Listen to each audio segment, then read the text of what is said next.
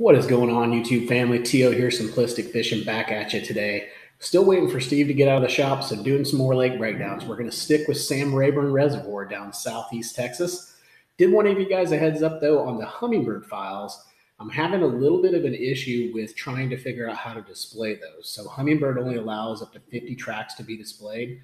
And each one of those creek channels that we did, I made that a track. So I tried to convert those to waypoints. When I did that, it made my waypoints go up over 2,500 waypoints, which hummingbird only allows up to 2,500. So that was a problem as well. So I'm trying to figure that out. So stick tight, hang tight, whatever you want to call it. I'm trying to figure it out. Hopefully I get it figured out. If not, what we'll do is we'll just switch this lake up. We'll have a north and a south. But I really don't want to max out your waypoints. So trying to figure that out for you guys. For right now, it's not on the site, but you can still get the KML file, look at it in Google Earth and kind of get a good idea. Maybe you make your own path, just a real simplified path. But anyways, let's go ahead and jump into it. Let's finish out this lake on the Google Earth side. Let's talk about Sam Rayburn Reservoir. Here we go.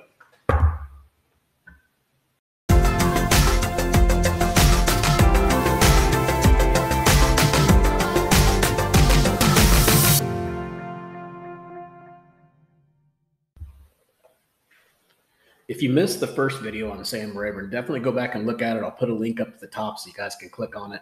But really what we did on that one is we talked about this south side. So pretty much anything south of 147, we covered from the Google Earth waypoint side. Now, we didn't talk about offshore hotspots or the fish attractors, but we did talk about all the different creek channels that were up here, which were marked, as well as all the different ramps and things like that that you could locate throughout this different area, as well as road beds and things like that. So that's what you see with those little yellow marks. So today what we're going to do is we're going to go north and do the same exact thing. So north of 147, and we're going to do the same thing. Now, the first thing we need to do, obviously, is we want to draw back the water so we can kind of see what it is that we've uncovered here. So I'm going to go up here and click on this little icon right here. This shows me the historical imagery.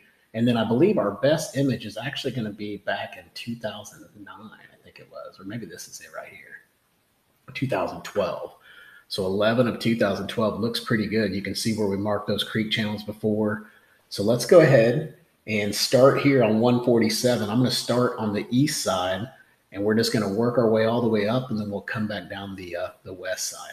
So right in through here, and you know that if you watched the last video, I wasn't able to find a lot of laydowns, debris, stuff like that. I mean, this was really more about finding those creek channels and then, you know, finding the things around those creek channels. But every once in a while, I'd find some good stuff. And so this was one of those exceptions where there were some laydowns out here off of these humps. Looks like there's some stick-ups too, maybe some root balls, things like that that you could fish around. You've got some laydowns out here as well. And then another one right here. There's something going on here. I can't tell what it is, but definitely this area looks interesting. You've also got a brush pile that's out here as well that you could fish around. So you've got these little humps that are out here, and I've never fished here before, so I don't know if these would be good areas to fish around, but I would imagine there's probably something in here that they're going to be attracted to. So take a look at those areas. Maybe even go over here and look at this hump where you've got some stick-ups in here as well. They can relate to that. There's just a lot of different stuff that they could definitely relate to, but I marked kind of the primo things that I could find via Google Earth. Now, also, you've got an old roadbed that runs straight from this side, from the east side, all the way across. And so I went ahead and just marked it for you guys, but there's an old roadbed down there somewhere. And when you zoom into this little hump that's out here, or this little island, you'll notice, now, obviously this island's not above water when the lake's at pool. It's actually underwater. I'll show it to you guys here in a minute, but you can see the roadbed here. And so just following that roadbed, you may be able to find things around that roadbed, fish attractors, things like that. So definitely take a look at that roadbed and just scan around it and see what you can find. So let's take a look at this, because we do have these humps out here. You can see the water's drawn down. Let's take it up to 2019. This is what it would look like today if you were to go out there. So you would not realize that that stuff's out there. So be very careful. If there are boat lanes for this lake, I definitely suggest getting in. It looks like you've got some low lying areas that you could get yourself in trouble with, some stumps and things like that. So just be careful when you're out there, but definitely take a look at these areas. All right, so I'm going to keep moving up, and we're going to move over here into this first pocket. So the first thing, or first, I guess you could call it a cove, or a big channel, I don't know, let's just call it whatever. Let's just keep going so I don't screw this video up. So here we go. We got a lay down here. We've also got another lay down in this area as well. As we move up the bank line, again, not seeing too much, but there are some things here. There was a little bit of rock that was right off of this point, and that looked interesting because I couldn't find a lot of rock on this lake. So if you find areas like this, those could be good areas. So definitely take a look at that little point there. Got another lay down going on in here. As we move further back in here, some more laydowns and some debris to check out. You've got a nice boat ramp over here. This is Jackson Hill Marina. So you got a really nice ramp right in here you could fish around. You've also got some rock and stuff you can see here close to the ramp. Another laydown out here just outside the ramp.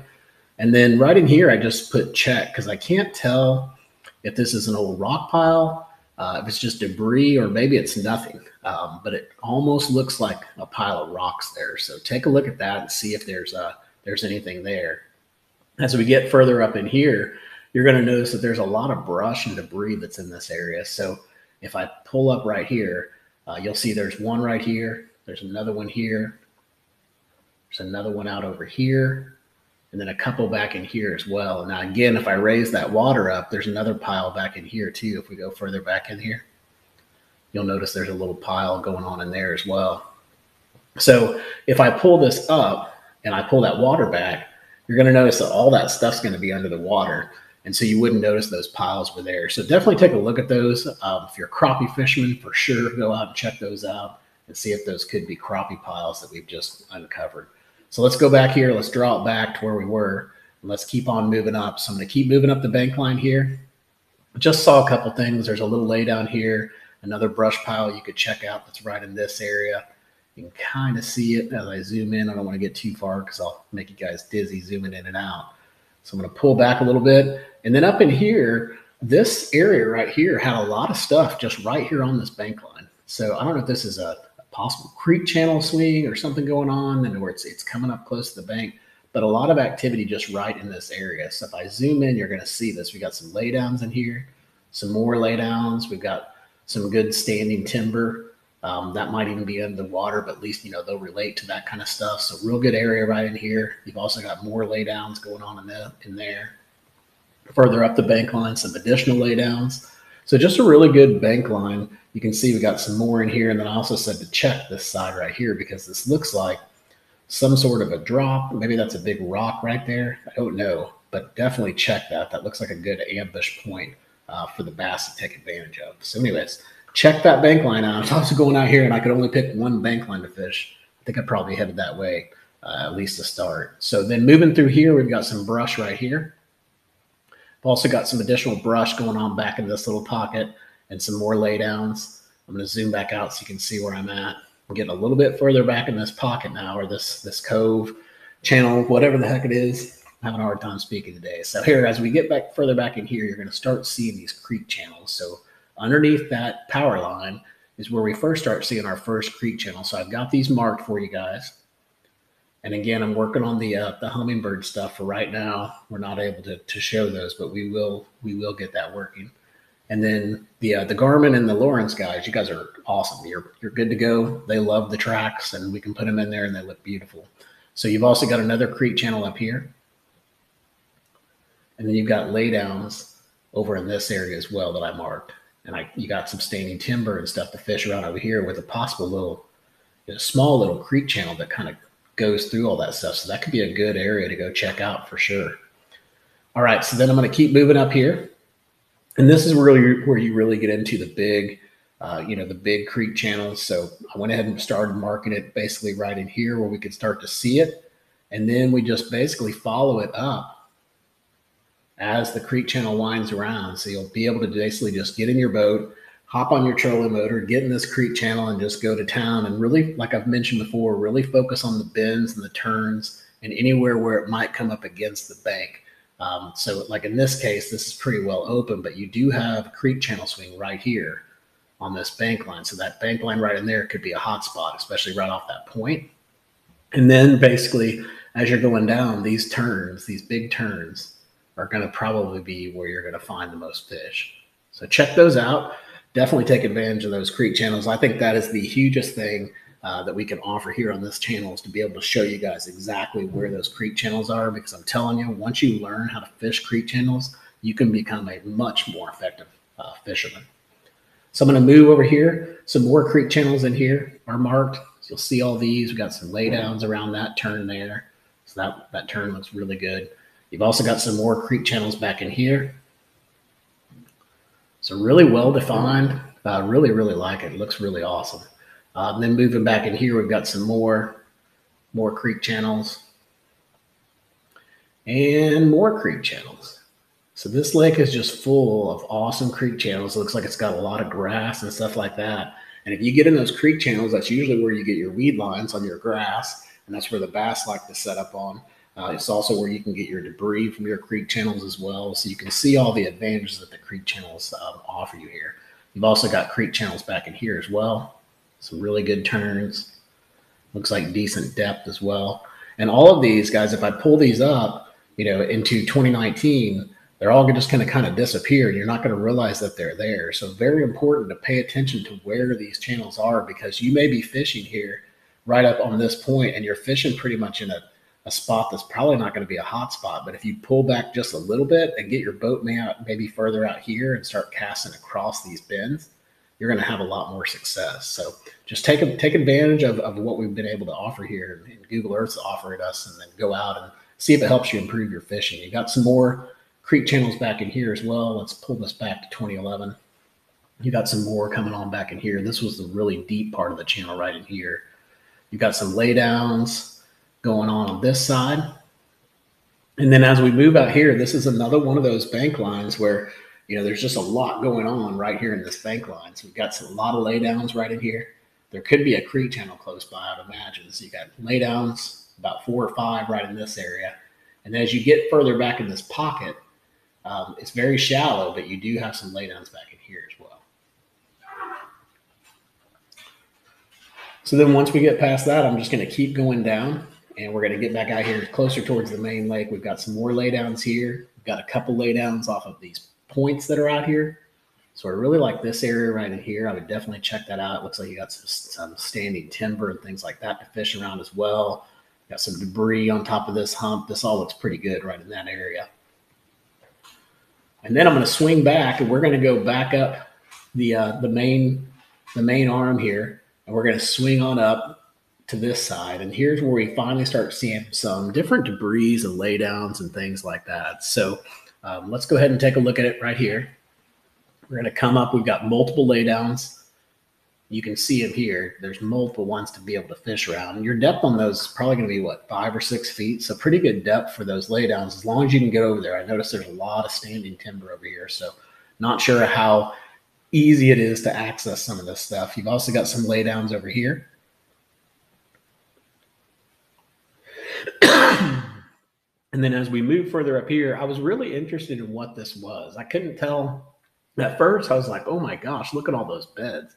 But it wasn't beds. It's like, I don't know if it's some kind of grass or whatever, but whenever it dies out, it leaves this funky looking pattern that's on the, on Google Earth. So very interesting area.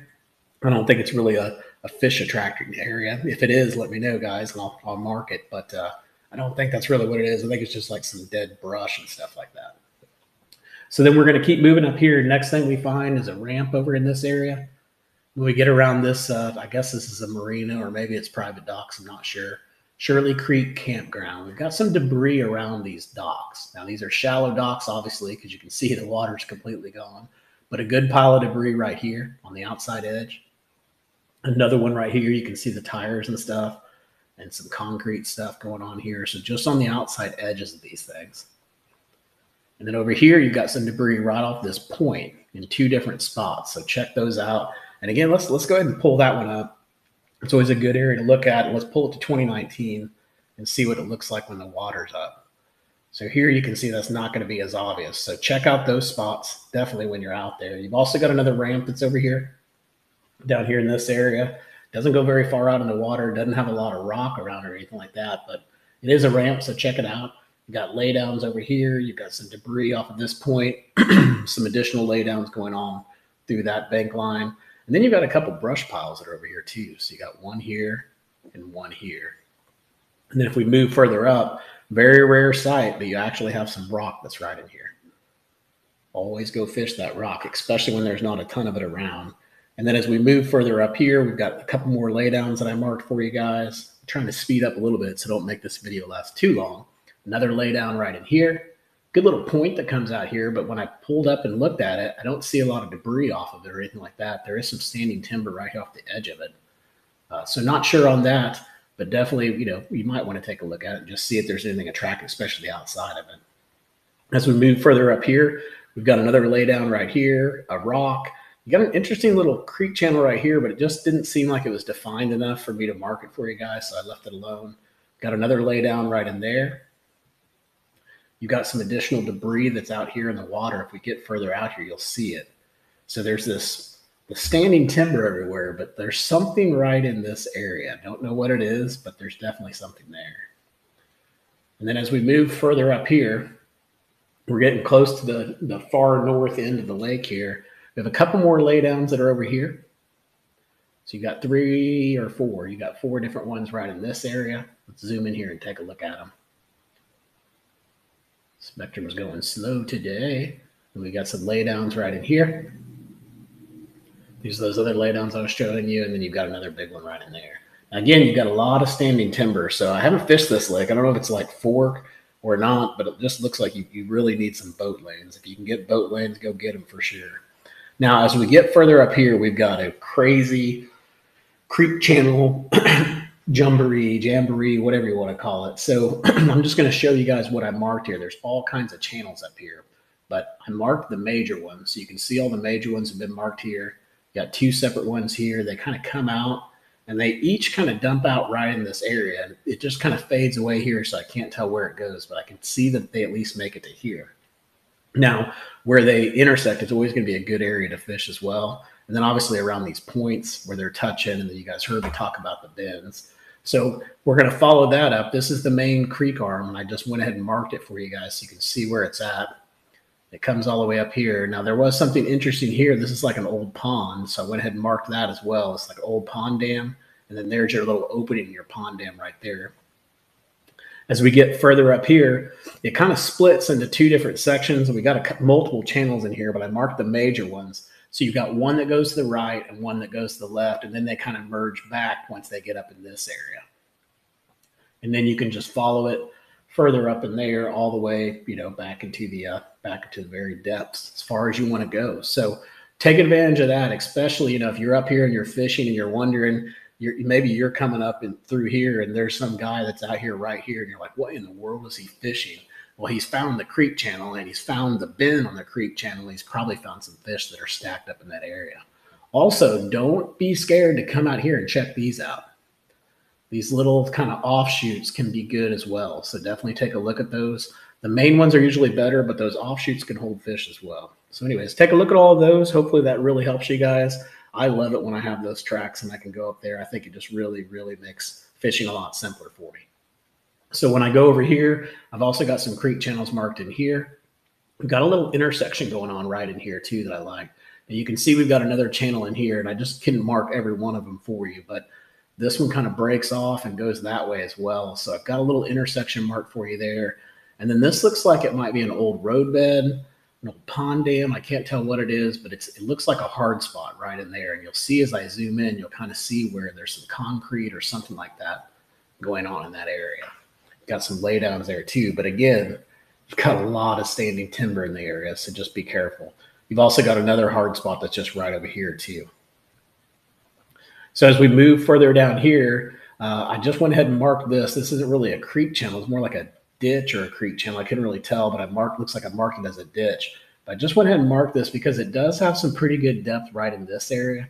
It makes some really good turns right around that standing timber. So I kind of like this right in here. It looks like it might be a little bit easier to access than some of the other stuff, but again, not really knowing where the boat lanes are, I couldn't really tell you. So as we move further down here, didn't see too much going on for a while until I got all the way back down here around this point.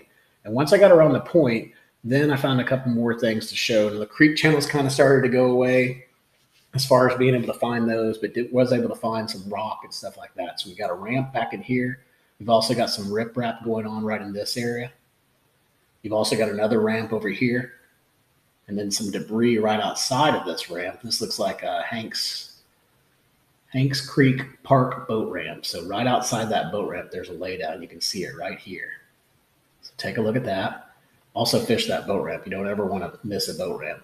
And then going in through here, there's a pretty good hump that's out here, but no debris on it or anything. Kind of look pointless. So not sure if that'd be a good hump or not. I like fishing humps, but I don't like fishing humps when they're just bare. We also have some debris that's back in here and some laydowns that were marked. So I marked those for you guys. And then as we move further closer to 147, we got 5 more spots to show you guys. We're going to wrap this up on the Google Earth side. So we've also got some laydowns that are right here. Some more laydowns right in this area. And then as we move further up here, we've got some additional laydowns off of this side. Just a couple, not too many of them, which is kind of good because when they're isolated like that, you know they're probably going to be pretty good hot spots. Then as we move down in here, just a lot of shallow stuff. I'm sure it's tons of fun fishing, but couldn't really find anything to mark that was significant for you guys until I got back down to where that roadbed was, and that was where we found laydown that was just right off of this little area right in here. So lots of debris and stuff like that, but a pretty good laydown or a little drop or something going on right there. So take a look at that when you get out there. If you can access that area, again, just trees galore everywhere. So I lied to you. I thought we were done, but we're not. We got a couple more spots. I was thinking that was 147 and it's not. So let's keep going on down. Now we've got another pond that's back in here. So you can see here, we've got a pond dam. So I went ahead and marked that for you guys. And right in here is your opening. But if you can get on this side over here, and fish into that pond dam and see what you can find. All right, now you've also got some creek channels are back in here. So take a look at the creek channels. You've also got a decent boat ramp that's back there too. And then as we move further down here, we've got another laydown. And then we're going to get into some more creek channels that are back here. These are pretty decent. So take a look at these. Especially if this is all grass and hydrilla and stuff, these could be really good weed lines to fish around. So look at all of those creek channels, definitely fish around them. You've got some more down here as well. You can see both of them right in there. And then right here, you've got, it looked like a pond, but I couldn't really say for sure it was a pond, but you definitely got some debris that's right here by this so-called pond. So take a look at right there. You can see there's just a little pile of it. I don't know what that is, it's concrete or what it is, but it's significant enough to pull up and see on Google Earth, so you know it's got some decent size to it. And then as we move up here, we've got another ramp that's right here.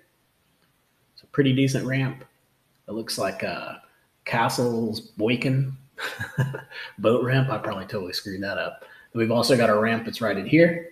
And then a hard spot on both of these little points right here that they're kind of hidden, you know, on the bank line, but you got 2 different hard spots right here. So take a look at those, you know, drag on the side of them, drag off the top of them and drag it down. If you can get behind it, drag up it, you know, do all you can to see if you can locate any fish in those 2 areas. And then as we move further back here, we're back down to 147. This is going to wrap us up, guys. We've got some rip wrap that's going on right here around the bridges. You guys have heard me talk about bridges before. You always want to fish the bridges. Bridges are great places to find fish. Hey, that wraps us up for the Google Earth segment for Sam Rayburn. As you can see, we have got tons of stuff that we have marked. Over here on the left side, we've got offshore hotspots still to cover and fish attractors. We talked about all the rocks, the debris, the road, the ditches, the ponds, the ramps, and the creeks. So all kinds of good stuff. This Helix only creek channel is just me working on a solution to try to figure out something for the Helix units. So hopefully I'll have that out to you guys pretty soon. Our next video, what we're going to do is we're going to go in and we're going to talk about just the offshore stuff. So let me pull this back and show you what we're going to cover. Now we're going to jump into Navionics, so I'll be able to show you why I think these are offshore hotspots. But we're going to go in here and take a look at all these offshore spots. And when we do, hopefully we can uncover some stuff for you guys and really get some good stuff for you. So see here, it just adjusted to the right date. Sorry for all the zooming. And right here, you can see we've got lots of good offshore stuff to talk to you guys about. We've also got the fish attractors that the Texas Park of Wildlife has put in there. which those are really easy. I basically just highlight those for you. Those are always hot spots to fish, especially if you're crappie fishermen. So anyways, we've got a lot of stuff to cover for you guys still with Sam Rayburn. Stick around. Hopefully I'll have those videos out for you soon. If you want the SD card, if you're Lawrence or Garmin, you can get those at simplisticfishing.com. If you are a Humminbird user, I'm sorry. I'm still working on it. Hopefully have it out for you soon. Till next time, guys. Hope you catch your PB. Take care.